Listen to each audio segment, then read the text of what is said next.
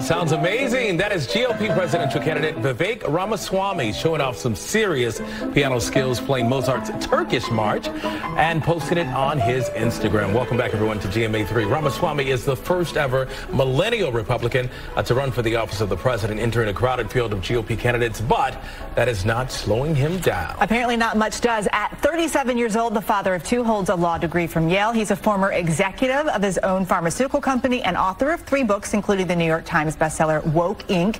And now he's adding Republican presidential candidate to his resume. Joining us now is Vivek Ramaswamy. Thank you so much for being with us. When do you sleep? It's good to see you guys. You know, I try to find about 6 hours a night, on average. Good. Yeah, it's not too bad. It's not too kids bad. especially. Yeah, that's the hardest part, actually. Let's start with some fun facts about you. We just saw you playing the piano there. You were once a nationally ranked tennis player.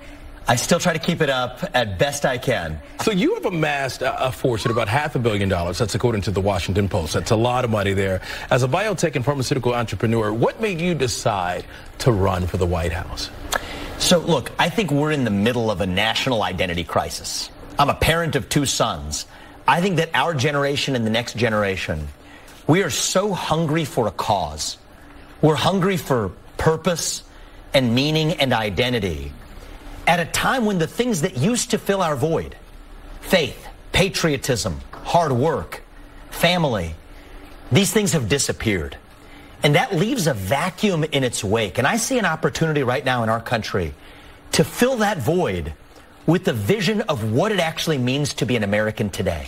You talk about that as one of actually your top priorities, addressing what you call wokeism. Yeah. What do you mean by that? Well, actually, what I talk about is wokeism is a symptom. Same thing as climate ideology, same thing as depression, anxiety. These are symptoms of that deeper lack of purpose. So wokeism is one of these new philosophies in America, relatively newer philosophies in America, that says your identity is based on the color of your skin, or your gender, or your sexuality, and that you're either an oppressor or you're oppressed based on those genetic characteristics, and that we have to correct for those injustices. People who agree or disagree with me will agree that's the definition of wokeism. The problem is it causes us to see one another on the basis of our genetics rather than on the content of our character. I think that's divisive. And I think what young people, especially who latch on to these kind of dogmas, what they're really hungry for is they're hungry for the real thing. And so instead of race and gender and sexuality and climate, I want us to start talking more about the individual, family, nation, God. I think that's a much more compelling vision of what it means to be an American rather than to say you're nothing more than the genetics you inherit on the day you're born, fighting some existential battle against global climate change. I don't think that that actually satisfies our real hunger for meaning. We were just in Pennsylvania, battleground state, and there's a new Quinnipiac poll out among Pennsylvania voters. It says the economy is the most important issue for the 2024 election. 28% say preserving democracy, followed by gun violence, abortion, immigration, and health care. What are your top priorities? The economy is definitely a top priority for me. I am the candidate in this race who has a clear plan for delivering economic growth. We used to grow at over 4% GDP growth. Now we're at less than 1% this year. The good news is there's an easy path to get back to 4. Unlock American energy. Drill, frack, burn coal, embrace nuclear.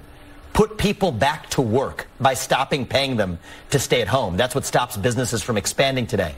I want to reform the Fed, stabilize the dollar. And a big part of my platform is to shut down much of the regulatory state that shackles businesses, including small businesses, across this country. Let's talk about a little bit of the politics involved here. There are a lot of Republicans running for president. Let's be real about that, including former President Donald Trump. A couple weeks ago, you sent a letter to all the other GOP candidates to pledge to pardon Trump for the federal charges he's facing. Why do this? Or else to explain why was the pledge. And that's why I just think we need to be talking more openly about where we stand. That was an unprecedented moment. It is an unprecedented moment where a leader of an opposition party, he's, unfortunately for me, the leader in the polls right now. We have a plan to catch up there.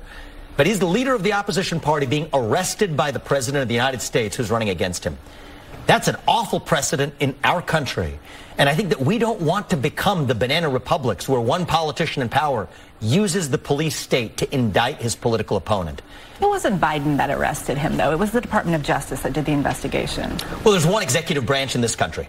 Absolutely. The Department of Justice, the person who leads it, is appointed by the president and reports into the U.S. president.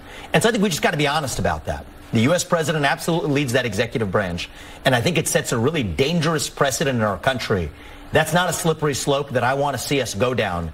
What makes America unique is that we do have one rule of law, not someone that can actually be a political opponent that pays the price for it. All right, we're out of time, but we thank you so much for yours, Vivek Ramaswamy. Thank you. All right, It's good to see you guys. Good to see you as well. Thank you.